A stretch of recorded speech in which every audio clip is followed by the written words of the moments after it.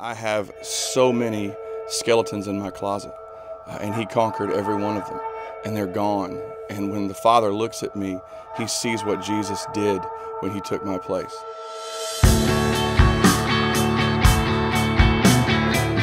It's not a behavior system. It's not steps to peace. It is a person.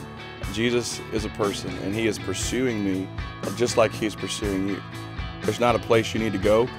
You don't need to turn this video off and go home and get good and come back. It is just realizing who you are and where you are. God reveals to us that we're lost and we're broken and that we've fallen.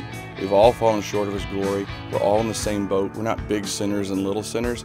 We're just us. He's the bridge. He paid the debt. He took care of all that sin. He took our place, and he gave us a way to God. He says in James that I can pray for wisdom believing, and he will give it to me. Wisdom on friendships, wisdom on being a parent, which I need, wisdom on at work and relationships, all this sort of stuff he can give to me because he loves me. Jesus isn't religion.